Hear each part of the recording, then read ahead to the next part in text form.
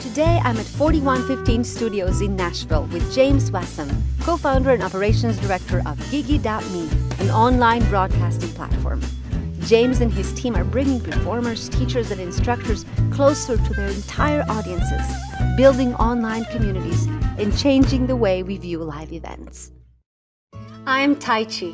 At 19, I was a superstar, and I was lost inside. I left it all behind, switched continents, and started all over. Years later, I found myself lost again, this time in the American dream. This is a story about awakening, about living the life you were created for, about going inward and discovering the joyous and purposeful person you and I are both meant to be. This is Waking Up in America. All the way from Montana, you're here, James. Howdy. Thank you. Oh, great. Howdy. Can I say howdy even though I'm not from Montana? Please, yeah. Oh, well, you know, I traveled for so long and I have fans in Croatia and Philippines and all over Europe, and it was always like I would play a town in North Dakota or Cincinnati, Ohio, or anywhere, and I would always feel this is so beautiful. If only my mom in Croatia could see it, or my so-and-so, or these fans that I really wanted to connect with. And I did a live stream concert, and the best thing I could find was YouTube. Mm-hmm. Just, because there's all these great professional platforms that are, you really have to be like the top, 40 to afford these streaming. Sure. And then I found Gigee. And I was like, yes, this is going to revolutionize the world, the music, the artists, giving me the power now to connect with my fans, to offer these concerts. And now I'm talking to you, James. You're one of the founders. Yeah. Me and one of my best friends. We played music together for a number of years and finally decided we needed to change the way we were approaching things, and why not change it for everybody? So. Yes, thank you. I want to thank you on behalf of all of musicians and their fans. Thank you. You're welcome. Pleasure. So, in your own life, tell me, before your waking up moment, tell me about your background, where you come from, what was your dreams as a little boy that you dreamed of? For as long as I can remember, I wanted to be a pilot. So in my family, that kind of led me to the whole military route. So I was going to be, if I was going to be a pilot, I needed a college education. If I was going to get a college education, I needed to have it paid for some way. We were a very blue-collar family. And so my dad had an electrical contracting business. We worked, as many days as we could doing that, and so I got to learn a lot of trade stuff that way. But I knew that if I was going to go to college, I needed a scholarship of some sort. Okay. So I put in for Air Force ROTC scholarship, ended up getting it. So I'm pursuing my dreams. I've been doing this for 10 years. I've been thinking about this. And what about being a pilot? Like, I have 3 boys, and at one point, all 3 of them wanted to fly. Sure. But tell me what it was. So much fun. I don't know. It's this liberating experience. It's a sense of, I don't know. Some people like maybe the control aspect of your life is in your own hands at that rate. If you're a pilot, you have to be in the moment. It's a very prescient thing to be doing. You have to be constantly aware and constantly in control. But at the same time, it's also equally freeing, and you're just soaring above everything. It's an amazing feeling, and I really connected with that for some reason. My dad was a pilot, and so he just he flew privately, and so I got a chance to experience that from a young age and really took to it. So it's the combination of freeing and being together, focused, and I don't want to say in control, but yes, being present. Yeah, fully present. Yeah. I kind of feel that when I drive in Europe really fast. Yeah, the Autobahn. Yeah. Yeah. Cool. So then what happened? Okay, so then you got a full scholarship to the military academy. Yeah, I did. So it was ROTC. So I went to state school in Montana State University, and had an awesome time. I love school. I love learning. I love all that stuff. But in the back of my mind, I was also a musician, and one of my other loves was playing music. And it was funny, when I got my very first snare drum, I had to practice every day. That was part of the deal. So I'd practice every day, but because I didn't want to forget my dreams, I was like 12 years old, and I traced this fighter jet on my snare drum with a magic marker. So every time I'm playing drums, I'm staring at this jet, because that's what I'm after. That's my prize, right? Wow, and I've so still got the drum head. It hangs on my wall. So why did you pick up how did you pick up music? I'd been banging on stuff since I was a little kid. You know, my profile picture on Gigee is me sitting on a dining room table, you know, with a little clown drum set or something. So. Anybody in your family musicians? My mom, yeah, she plays guitar and sings. Okay. And then did you play in a band or? So in high school I started, I played in the pep band in school and that sort of thing. But then a friend of mine, David Boone, who's co-founder in Gigee, he invited me to play music, and I thought we were just going to play like pep band songs or something. Right. I didn't even know who Bob Dylan was. You know, I'm in Montana, just stuck in the woods somewhere, right? So, so we start playing and you know, do kind of the classic garage band type of stuff. And that was in the early '90s, so we were doing a lot of grunge and post-grunge type stuff. So, yeah, it was a lot of fun. I loved playing drums. It was an emotional release for me. You know, being a teenager, you got to relate to something, and playing drums was a very physical thing, but also just, you know, a raw expression. So here you are, set to be a pilot who drums on the side, because that's two passions that you're living out. You're living a dream in college. And then I go Christmas break. After my first semester, I go play some shows in Spokane, Washington, the big city. And so being from Montana and going from a place of 2,000 people to 250,000 people, that's a pretty big shift. Yeah, I'd say so. So to me, I'm like, oh, this is big time, right? So we do a few shows. We actually got this really weird surprise following there. All this stuff happens in the spread of 1 week, and you're just like, oh, what's going on?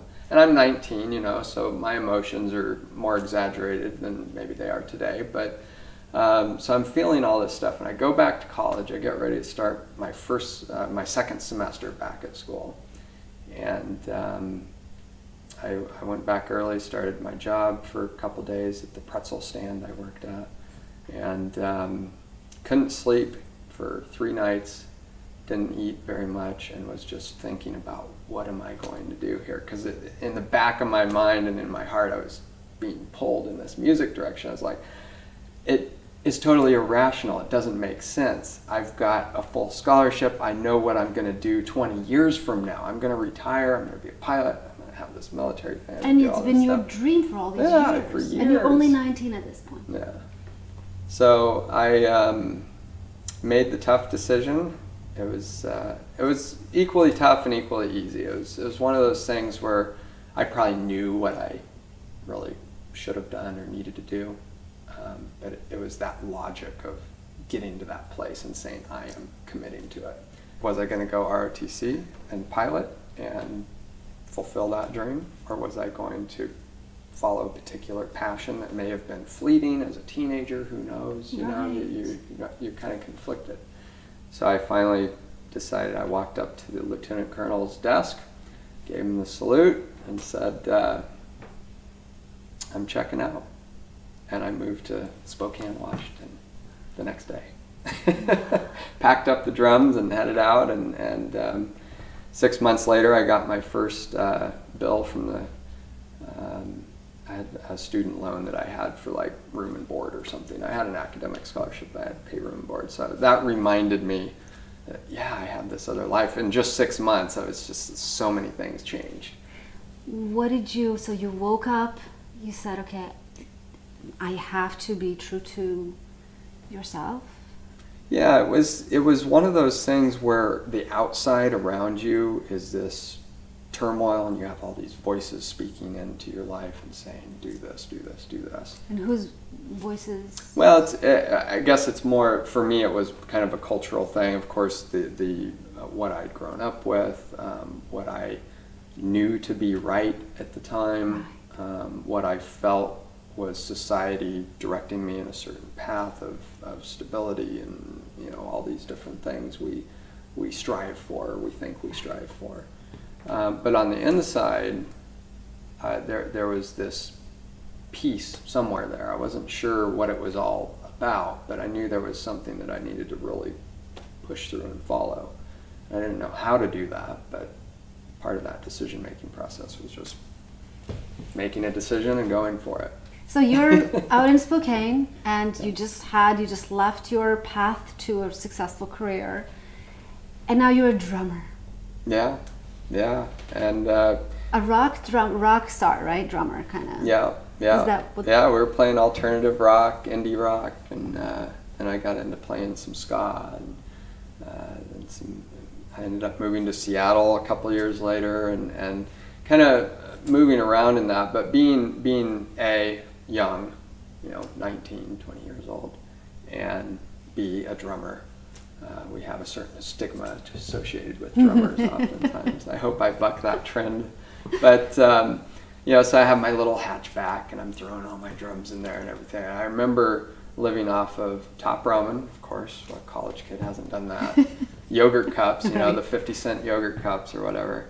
And I remember pulling up to a gas station, literally digging through and putting 25 cents worth of gas in my car to get home, And I ended up getting a girlfriend and realizing there's more to this than just my, playing drums. I need to get a job, or I need to, so society's kind of confines come crashing back into you. After 6 months of scraping by and living on that high of, I was physically shaking for a good 3 months after making that decision. It was just like life-changing. Because were there any people that would say to you, because I know in my story, when I left my super successful career, there were plenty of people that would look at me and say, "You're so stupid. What did you just do? Why would you throw such a beautiful career? For what? For now putting 25 cents of gas to get home?" Right. How did you feel in those moments? That was definitely there. I had plenty of voices looking at me and saying, "What are you doing? You had it. You had the golden egg right in your hands. Why didn't you just stay on that track?" And I don't know. There was something inside of me that was just at complete peace with that decision, and I can't explain it. I even today, after thinking about it years and years, I can't fully explain what that is, but you know it when you feel it. But you honored that. Mm-hmm. You honored it, and you didn't listen to the voices on the outside. Mm-hmm. You honored that piece on the inside, and it opened the path to you. And we're gonna get into it. What you do now and how you give back from that place. I think if I would have chosen the other track, doing the pilot thing, I would have done just fine. I still think personality-wise and engagement-wise, I think I would be totally content in that track. But even just the way he said it, just fine, is not as right, the same as here is James from Gigee, okay, who's changing the world. I see where you're going with that. I guess, it's where do you find that passion? Where do you connect with that? Probably what's become more and more clear, and really this is only in the last few years that it's solidified for me, because I've made several of those turning points, if you will.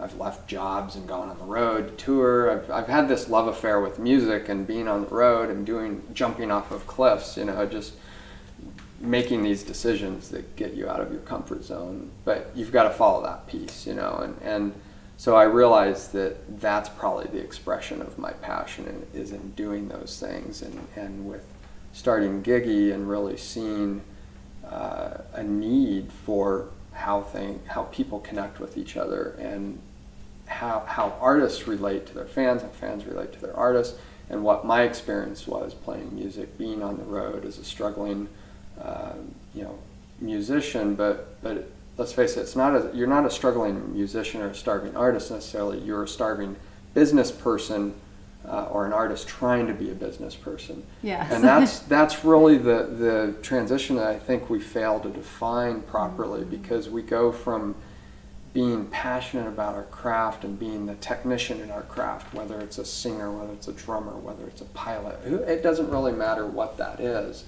But then you realize, if I'm going to make a living out of this, if I'm going to engage with the people that love me and want to support me, how do I do that successfully? Yeah, And that's what Gigee is. It's a platform, and I don't think we explained what Gigee.me is. Yeah, so what we did is from years of being on the road and touring, you realize, you know this as well as anybody. It's hard work, first of all. It's not just a walk in the park.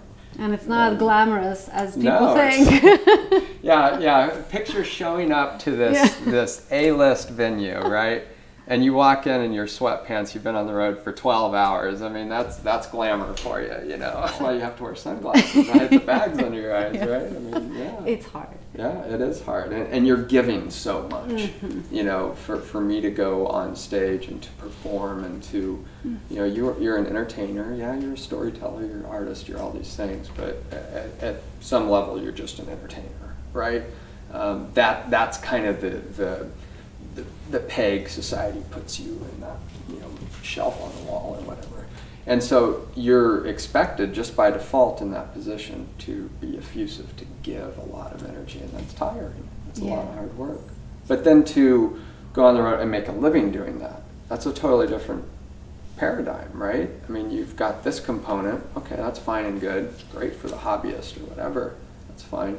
But then you try to merge the business side of it together and you try to make a living doing it. And some are better than others at it. And sometimes you have to spend years perfecting that balance and figuring out how that works and building your audience and learning how to communicate and how to manage all the details of going on the road. And it's very expensive to go on the road and tour. So, as technology has moved forward, as our comfort level using it has advanced, we saw a really big opportunity in the live streaming space to say, hey, why don't we use this technology to allow artists to connect with their fans around the world, wherever they are, and to do it, whether they're at their home, the beach, whether they're on tour and want to let their fans join them on tour, you can remove that barrier of place and geographic location and say, join in from anywhere. It's still a live experience. It is.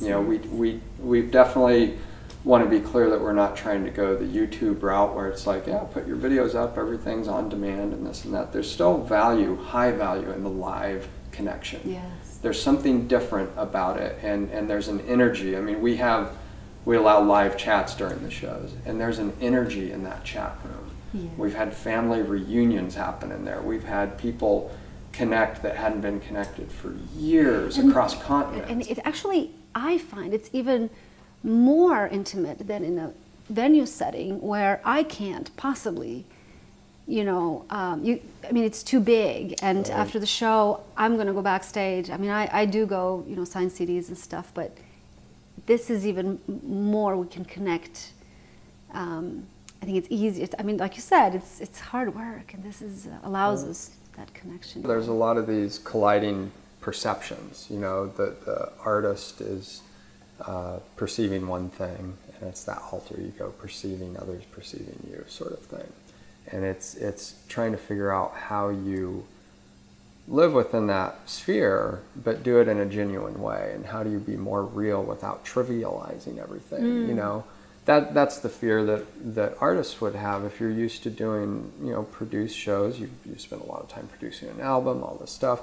Well, does it make any sense to record something on my smartphone and then send it out to the world on SoundCloud and say, this is the raw cut, That some artists really engage with that and they really appreciate that, but others not so much. And we like to have this. We like to hold something back. There's this facade almost that we want to maintain. And I don't think that that's necessarily a problem. I think the artist and the fans both can interact with each other as long as everybody understands what the engagement level is supposed to be. But we find that a lot of artists and fans, at least what I see, is that you're looking for more of that personal engagement. And you do know that this person is not just what's on the billboard or the magazine or the album cover or their Facebook page. I mean, it's not everything that we always present to the world. It's deeper than just that. And that's what live can really transcend. Yes, and I love that. That's why I want to thank you again for giving giving the world this opportunity, you know, to the opportunity to be more of who we are, and have the opportunity to say, look, let's connect on a intimate level, even across the oceans, even especially now when we're getting so detached. Yeah. And you know, like places like this is a studio, 4115 in Nashville, and I did an event here with Scott Malvahill.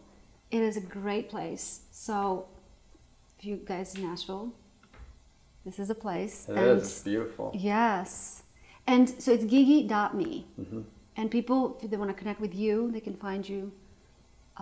Yeah, you can find me online, and of course, greatchurchsound.com. That's another way to find me. So, so either of those, yeah.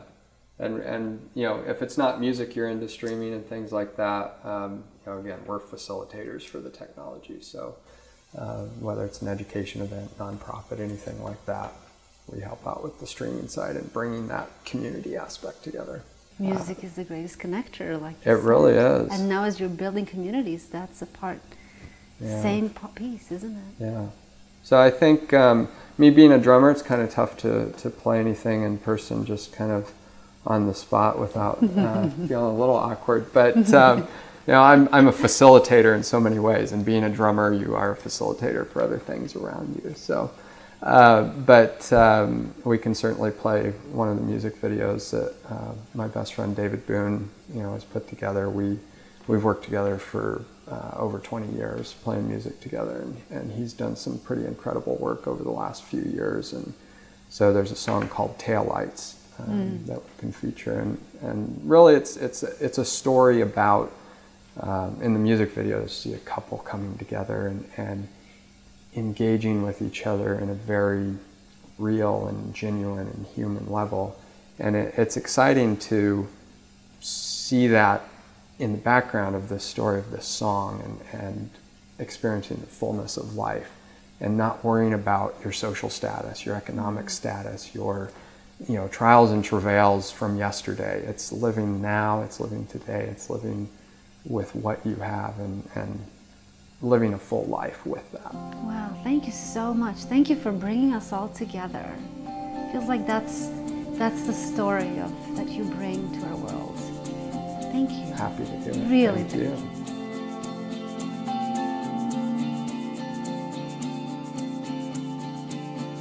Down by the train tracks, down on the dark side of town, I saw you dancing, you wore your boots and your gown.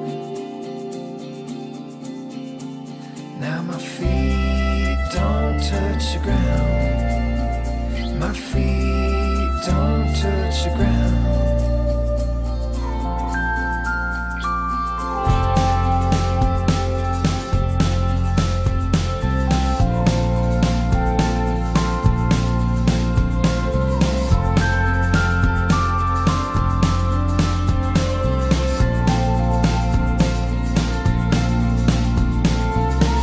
Touch the taillights, they'll never find what we've found. Move to Montana and lay your burdens down, and our feet won't touch the ground, our feet won't touch the ground.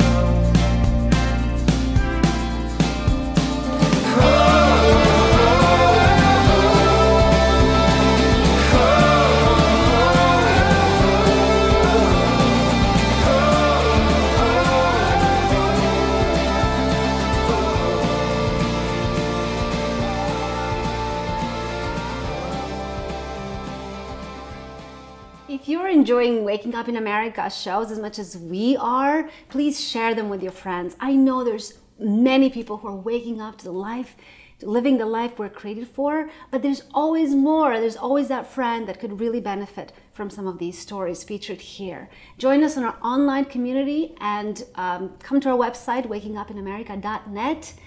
Sign up on our mailing list so that we can really support each other and uplift each other in order to show up who we're meant to be and make the difference in our world. Thank you so much.